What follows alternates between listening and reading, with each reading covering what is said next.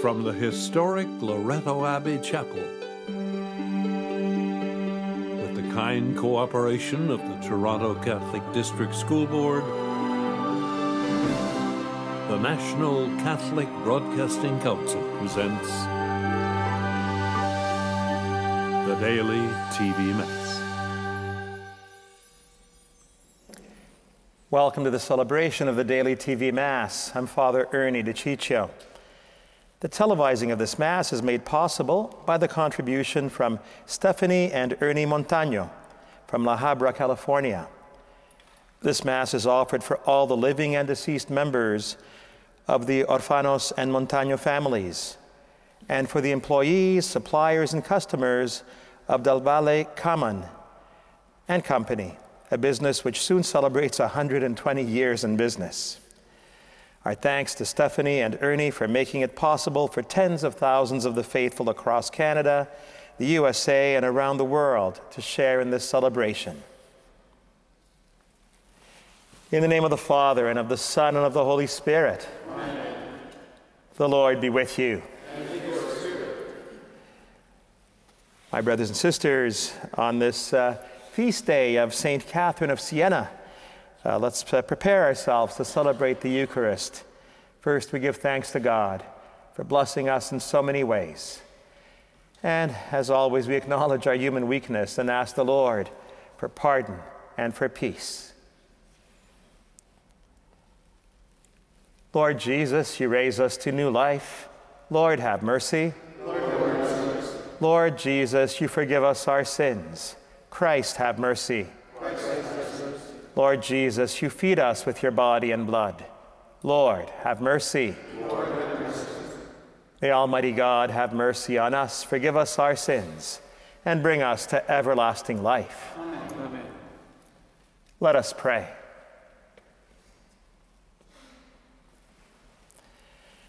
O God, who set St. Catherine of Siena on fire with divine love, in her contemplation of the Lord's passion and her service of your church, grant through her intercession that your people, participating in the mystery of Christ, may ever exult in the revelation of his glory, who lives and reigns with you in the unity of the Holy Spirit, God, forever and ever. Amen.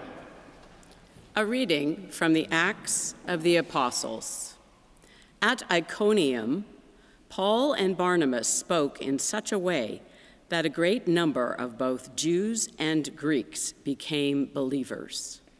But the residents of the city were divided, so that when an attempt was made by both Gentiles and Jews with their rulers to mistreat them and to stone them, the apostles learned of it and fled to Lystra and Derbe, cities of Lycaonia, and to the surrounding country. And there they continued proclaiming the good news. In Lystra, there was a man sitting who could not use his feet and had never walked, for he had been crippled from birth. He listened to Paul as he was speaking, and Paul, looking at him intently and seeing that he had faith to be healed, said in a loud voice, "Stand upright on your feet." And the man sprang up and began to walk. When the crowd saw that Paul had done, they shouted in the Lycaonian language, "The gods have come down to us in human form." Barnabas they called Zeus, and Paul they called Hermes, because he was the chief speaker. The priest of Zeus, whose temple was just outside the city, brought oxen and garlands to the gates. He and the crowds wanted to offer sacrifice. When the apostles Barnabas and Paul heard of it, they tore their clothes and rushed out into the crowd, shouting, "We are mortals. Why are you doing this? We are mortals, just like you. And we bring you good news, that you should turn from these worthless things to the living God, who made the heaven and the earth and the sea and all that is in them. In past generations, God allowed all the nations to follow their own ways. Yet he has not left himself without a witness in doing good, giving you rains from heaven and fruitful seasons, and filling you with food and your hearts with joy.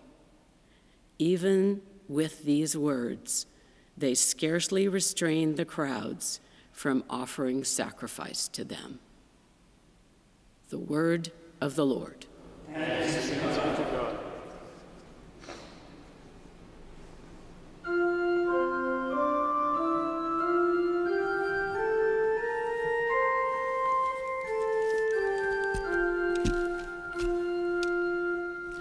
Not to us, O Lord, but to your name give the glory. Not to us, O Lord, not to us, but to your name give glory. For the sake of your steadfast love and your faithfulness, why should the nations say, where is their God? Not to us, O Lord, but to your name give the glory.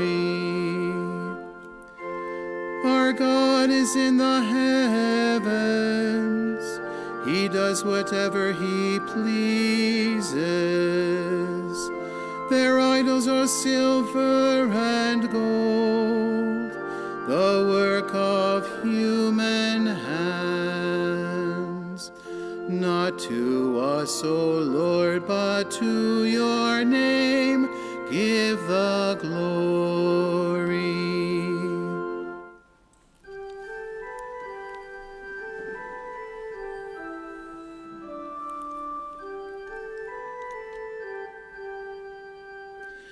Alleluia, alleluia, alleluia, alleluia, alleluia, alleluia. The Holy Spirit will teach you all things and remind you of all I have said to you. Alleluia, alleluia, alleluia.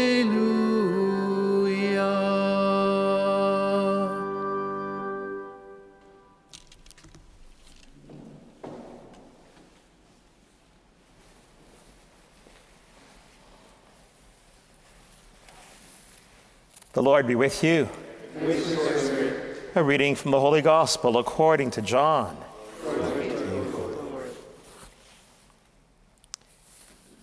Before the festival of the Passover, Jesus knew that his hour had come to depart from this world and go to the Father.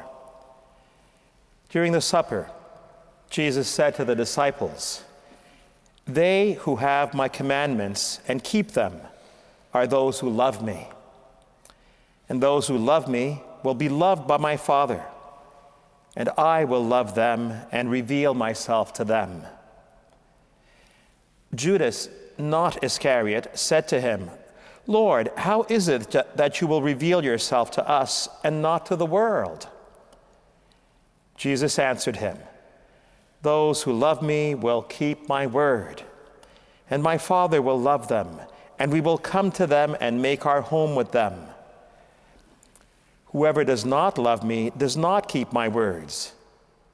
And the word that you hear is not mine, but is from the Father who sent me. I have said these things to you while I am still with you. But the Advocate, the Holy Spirit, whom the Father will send in my name, will teach you everything and remind you of all that I have said to you." The Gospel of the Lord. Praise to you, Lord Jesus Christ.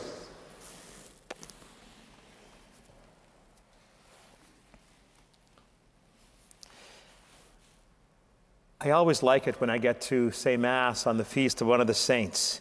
You know, we're blessed as Catholics by having these wonderful examples of our faith, these heroes, if you would.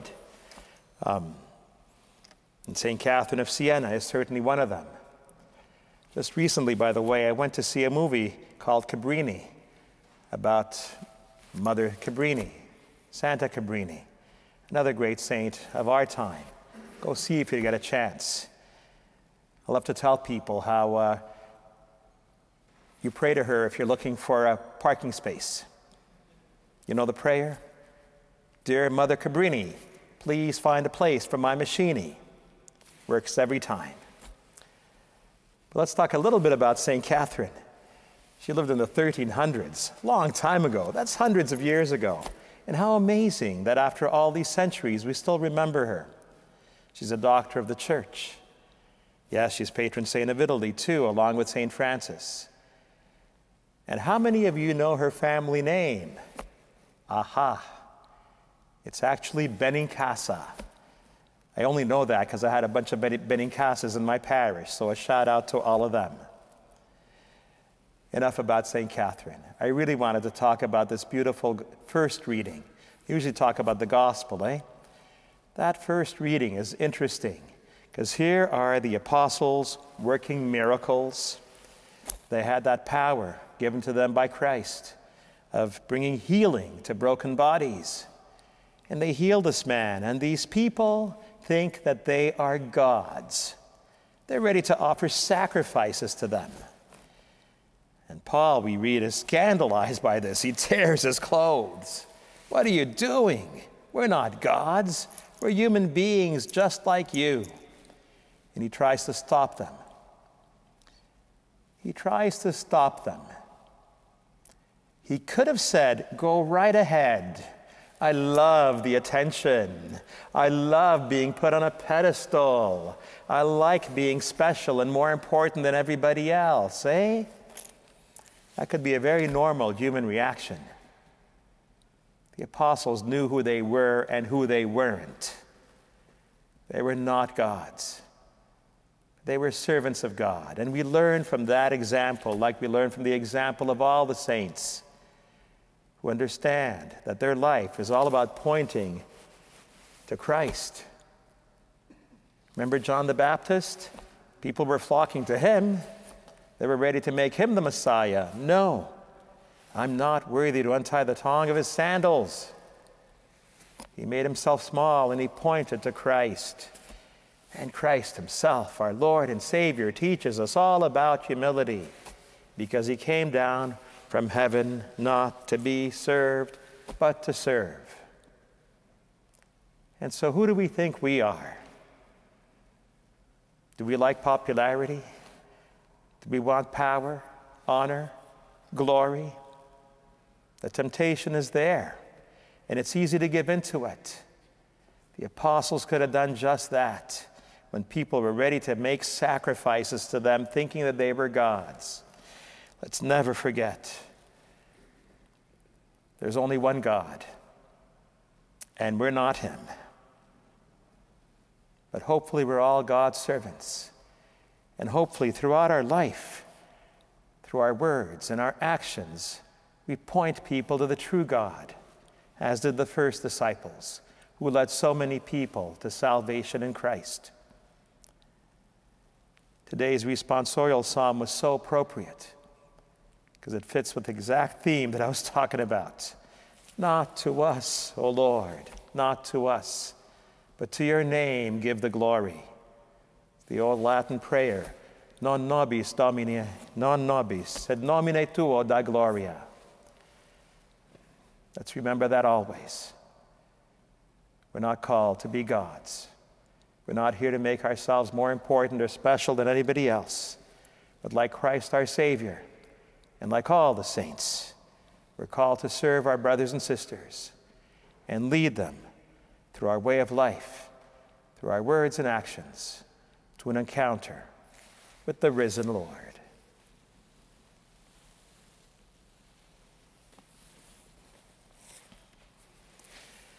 And now let's offer our prayers to the Lord our God, who always hears us and answers us in our need. For all those in our daily TV Mass prayer intentions book, we pray to the Lord. Lord, hear our prayer. This Easter season, we offer our community prayer and thanksgiving for the new life that is ours in the risen Christ. May we be strengthened by his healing presence among us, so that we might live in peace and glorify him by our life. We pray to the Lord. Lord, hear our prayer. Let's continue to pray for peace in our troubled world. So many wars go on in so many lands.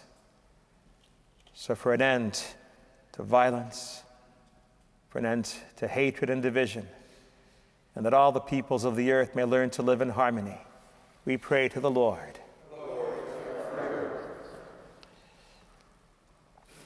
For all those who are sick or suffering, whether in body, mind, or spirit, I know so many of you would like to be able to attend Mass in person and can't anymore. And we're grateful that we have this opportunity on TV to pray together, celebrate the Eucharist as a community. But for all those who are in hospitals and nursing homes and prisons, confined to their own homes, for all those in need of God's healing and mercy, we pray to the Lord. Lord, hear our prayer. Loving God, hear our prayers and fill our hearts with your peace. Through Christ our Lord. Amen. Amen.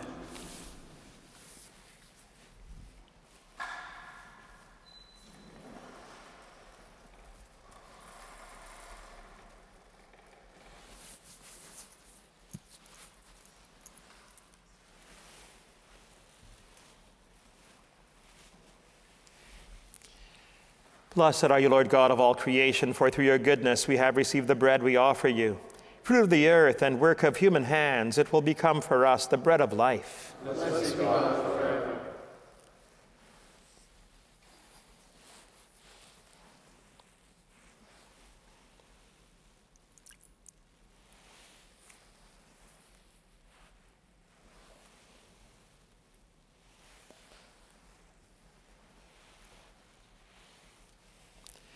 Blessed are you, Lord God of all creation, for through your goodness we have received the wine we offer you.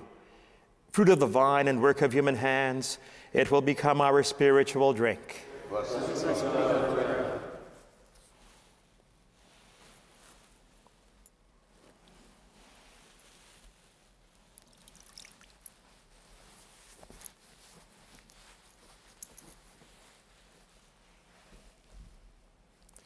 Pray, brothers and sisters, that my sacrifice and yours may be acceptable to God, the Almighty Father. May the Lord accept the sacrifice at your hands, for the praise and glory of his name, for our good and for all his holy church. Accept, O Lord, the saving sacrifice we offer in commemoration of St. Catherine, so that, instructed by her teaching, we may give ever more fervent thanks to you, the one true God. Through Christ our Lord. Amen.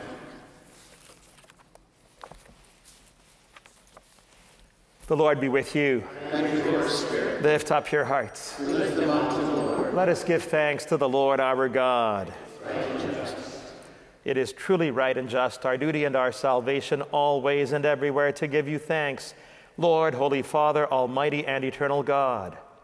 For in the saints who consecrated themselves to Christ for the sake of the kingdom of heaven, it is right to celebrate the wonders of your providence, by which you call human nature back to its original holiness and bring it to experience on this earth the gifts you promise in the new world to come. And so with all the angels and saints we praise you, as without end we acclaim.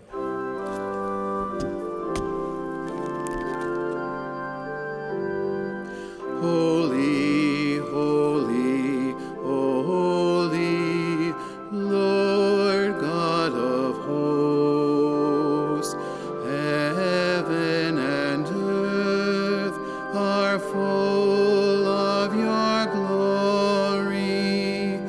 Hosanna in the highest.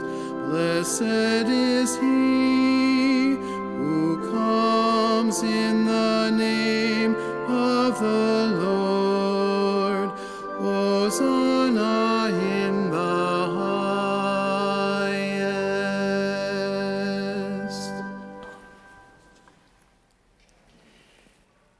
are indeed holy, O Lord, the fount of all holiness.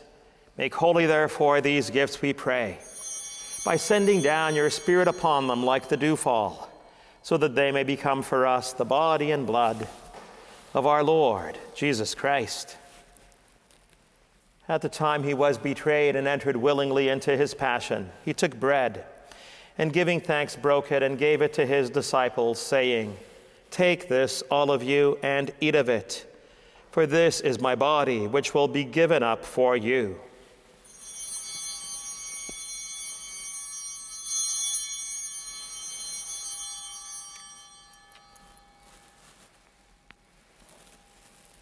In a similar way, when supper was ended, he took the chalice, and once more giving thanks, he gave it to his disciples, saying, "Take this, all of you, and drink from it. For this is the chalice of my blood, the blood of the new and eternal covenant, which will be poured out for you and for many for the forgiveness of sins. Do this in memory of me."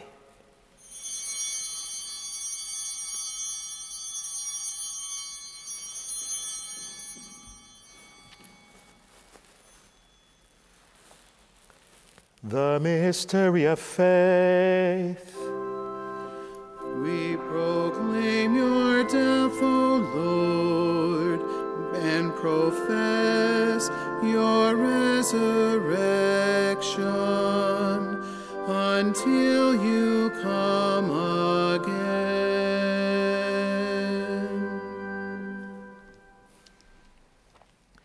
Therefore, as we celebrate the memorial of his death and resurrection, we offer you, Lord, the bread of life and the chalice of salvation, giving thanks that you have held us worthy to be in your presence and minister to you.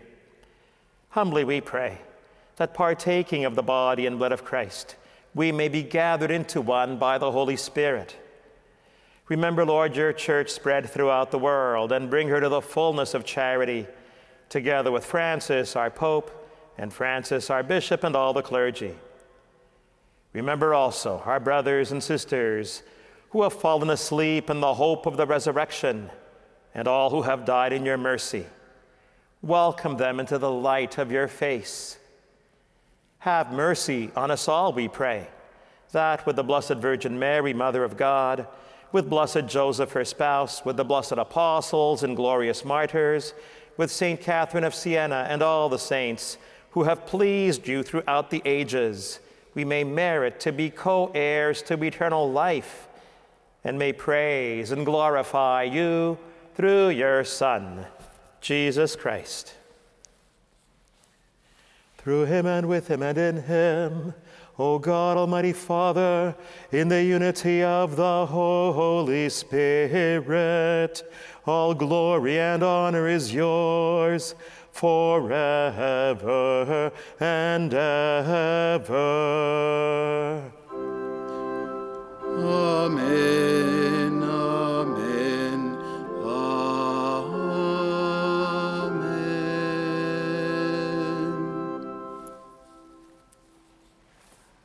And now let's join together in prayer, using the words that our Savior, Jesus Christ, has given us. Our Father, who art in heaven, hallowed be thy name. Thy kingdom come, thy will be done, on earth as it is in heaven. Give us this day our daily bread, and forgive us our trespasses, as we forgive those who trespass against us. And lead us not into temptation, but deliver us from evil. Deliver us, Lord, we pray, from every evil. Graciously grant peace in our days, that by the help of your mercy we may be always free from sin and safe from all distress, as we await the blessed hope and the coming of our Savior, Jesus Christ. For the kingdom, power, and glory are yours, now and forever.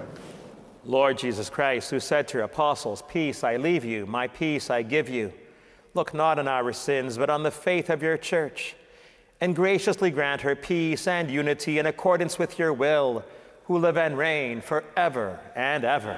Amen. The peace of the Lord be with you always. Let us offer each other the sign of peace.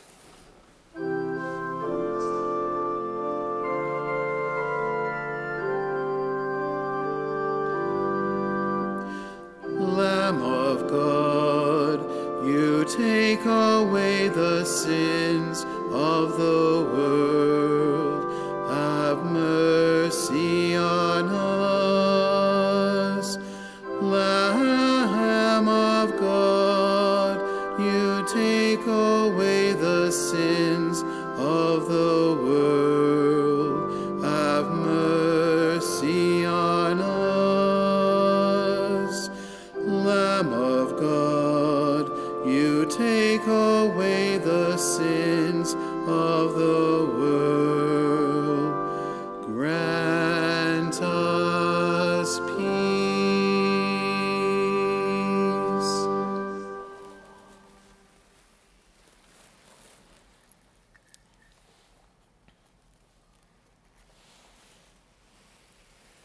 Behold the Lamb of God. Behold him who takes away the sins of the world. Blessed are those called to the supper of the Lamb. Lord, I am not worthy that you should enter under my roof, but only say the word and my soul shall be healed.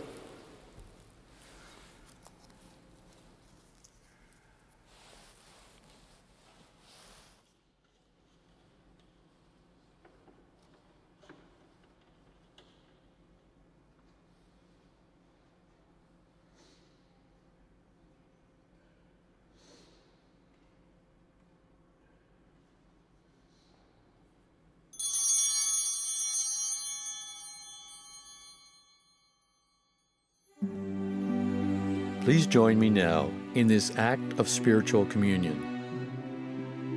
My Jesus, I believe that you are present in this holy sacrament of the altar.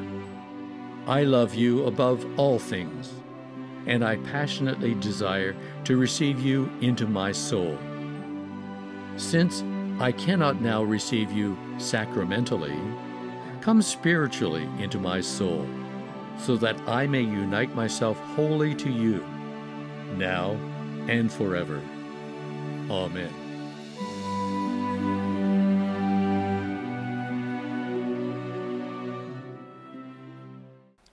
Let us pray. May the heavenly table at which we have been fed, O Lord, confer eternal life upon us, as even in this world it nourished the life of Saint Catherine. Through Christ, our Lord. Amen. The Lord be with you. And with your spirit. May Almighty God bless you, the Father, and the Son, and the Holy Spirit. Amen. Go in peace, glorifying the Lord by your life. Thanks be to God. Our thanks to our donors for the gift of this Mass.